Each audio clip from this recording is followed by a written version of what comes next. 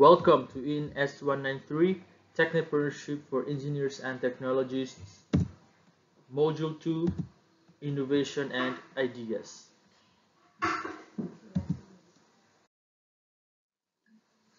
So for this lesson, we will be discussing what is innovation and its types. And also, it is important that you understand the difference between research and development and the idea of organization-driven and market-driven ideas.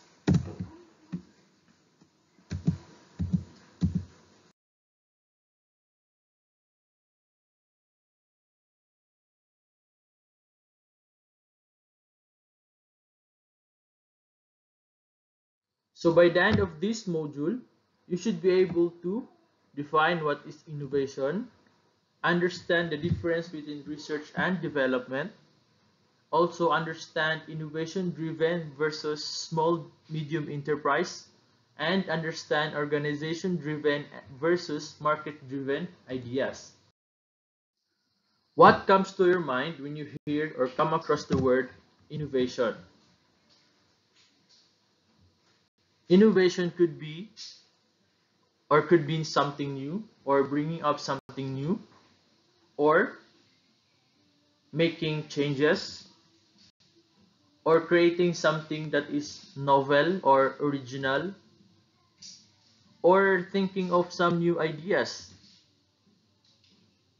or anything that creates value, or simply improvements.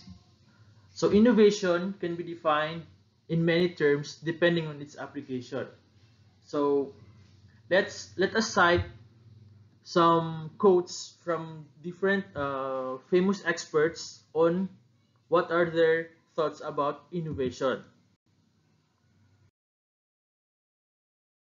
So this is innovation from the experts. First is Tom Preston. He is the co-founder of MTV, and according to him, innovation is taking two things that exist and putting them together in a new way. So it is a combination of two things that is existing, and you combining together, thinking of a new way of how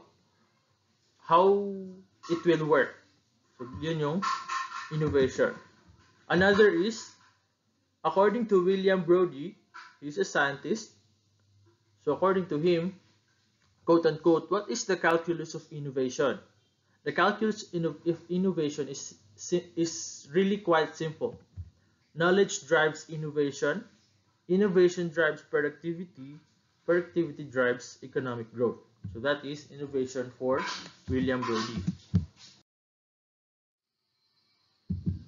Next is Fyodor Levitt, a renowned economist. So according to him, creativity is thinking up new things and innovation is doing new things. So innovation is more on doing that thing. So kailangan mong gawin yung naisip mong idea para ma-realize mo yung idea na yon. Next is Albert Einstein. So according to him, you can't wait for inspiration. You have to go after it with a club. So inspiration daw doesn't come in a blink of an eye. So kailangan you'll have to do some research or research para you'll have to come up with an idea. So then when you come up with that idea, so gagawin mo na, you have to work on it.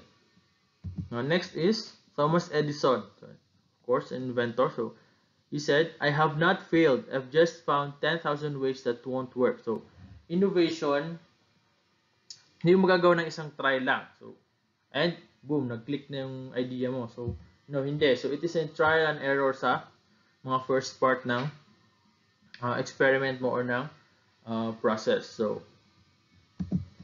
and there is a way to do it better.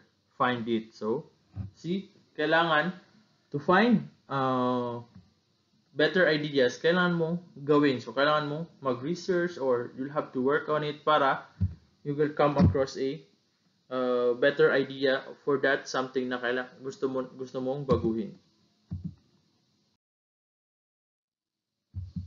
Next is Bob Iger, media executive and businessman. So the riskiest thing we can do is just maintain the status quo. So if you have a if you are a businessman and your the trend of your business is going higher and higher, so you'll have to maintain that status. So that is risky kasi kailangan hindi siya bababa. So maintaining your status is hard, but kailangan mong you have to work hard on it para ma-maintain mo yung status quo. Next is from an ancient Chinese proverb, when the winds of change blow, some people build walls and others build windmills. So, iba-ibang pag-isip ng mga tao. So, pag may dumating na change or opportunities, some people will just ignore it or hindi na alam kung ano yung pwedeng gawin sa opportunity na yun. But there are people na pag may dumating na changes, okay, pwede kong gawin to. So, ganun. Then, Warren Bennis, a scholar and organizational consultant. So, according to him, innovation or any new idea, by definition, will not be accepted at first. So, kung idea pa yan, hindi pa matatanggap yan. So, it takes repeated attempts, endless demonstrations, monotonous rehearsals, before innovation can be accepted and internalized by an organization. So, this requires courageous patience.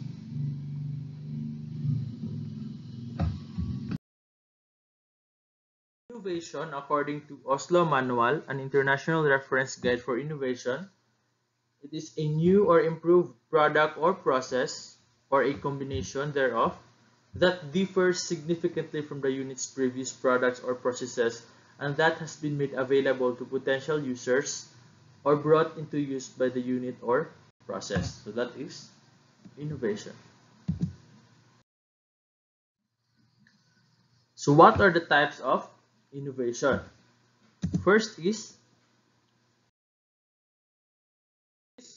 organizational innovation. So it is an innovation that concerns the organization or the workplace. So it is the development of a new organizational strategy that will somehow change a company's business practices, and also the way its workplace is organized and its relationship with external stakeholders. So sample of this is 4-day week working schedule. So the usual is 5 days, but the new working schedule, for example, is 4-day week. So in a week, merong 4 days na working schedule and 3 days na break or rest. And also, sa pandemic ngayon, the so-called work from home. So, but this is depending on the role of the employee. So there are employees na they can do their work from home, but there are also employees na will have to do their work sa office mismo. So that is organizational innovation. Next is process innovation. Process innovation is about implementing a new or improved production or delivery approach, including changes in operational methods and techniques used and equipment or software. So example of this is SaaS, the software as a service technology. So also yung online booking and application. So imbis na tatanggap sila ng applicants face to face or sa office mismo to receive the data or yung kailangan na data from the applicant. So ngayon, pwede na yung online booking or online application para pupunta ka na lang doon pag dating na ng scheduled na interview or transaction mo. So yun yung process innovation. Next is product innovation. So product innovation is the introduction of new or improved good or service. So these inventions or changes may have to do with improving technical specifications or yung materials na gagamitin or software in creating those products, or even advancing the user experience. So it adds available to potential users, but doesn't necessarily need generate sales. So product innovation is not primarily done to increase your sales, but it is done to improve the service or to improve the effect ng product or service dun sa potential users. So for example, Lego. So Lego is diba plastic yung Lego, but now they have been changing the materials of its famous bricks to biodegradable oil-based plastic. So in that way, less harmful na siya, for example, sa mga bata. So yun yung naging improvement niya dun sa users, current users. Now next is electric vehicles. Okay. The next is new batteries with longer ranges. So yan yung example ng product innovation. Fourth is marketing innovation. So it means that you are developing new marketing strategy sa product mo. So it could be a changes in a way you design or pack your product, or even other decisions regarding price and promotion. So it is changes in how you are presenting your product dun sa market. So example is the Häagen-Dazs's new waste-free container. So this is an ice cream company. So usually ice cream comes in a plastic container. So ngayon, yung idea nila is creating it in a metal canister. So stainless metal thin canisters. So this is a 100% free, 100% reusable and recyclable na container. The next is easy open can. So hindi ka na so as the name suggests, so easy na yung pag-open ng mga canned goods. And next is paper straw. So that is marketing innovation. On the fifth type of innovation is eco-innovation. So it is an innovation resulting in a significant progress towards the 2030 goals sustainable development established by the UN. So these are the goals that should be achieved by 2030. That is the vision of the UN. So no poverty, zero hunger, industry, innovation, infrastructure. So yan yung mga goals ng UN. So in practice, it means reducing the impact of our production modes on the environment, improving nature's resilience to environmental stresses, or achieving a larger, efficient, and responsible use of natural resources. So it is an innovation that mainly concerning the environment. So yan yung eco-innovation. So iba-iba yung application ng innovation. So hindi lang siya pang business. So it isn't just about business. So it is a process, a dynamic process that needs implementation, that something is put into active or made available, but it can take place in all sectors of an economy. So it can take place, of course, sa business. It can also take place sa general government. So may mga changes na ina-apply to accommodate some concerns. Then at the small unit sa household natin, mayroon din mga changes or innovation na ina-apply. And sa mga NGOs concerning or serving community or household. Innovation is very diverse na word or vast yung meaning niya. Depende sa application. So here are examples of famous innovators. First is Steve Jobs for developing the smartphone world, the iPad. Marie Curie made great researches on radioactivity. Elon Musk have been marketing great progress in luxurious electric cars.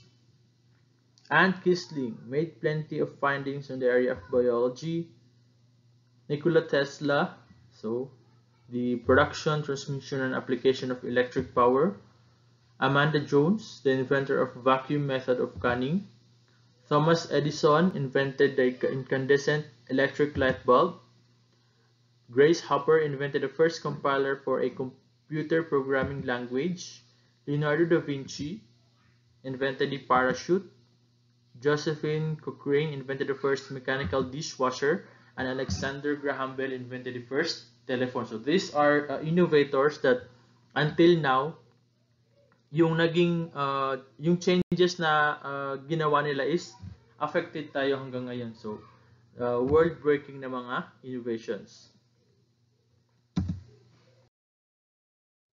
Now, next is research versus development. So, ano ba yung difference ng research dun sa development? So, research, it is a learning process.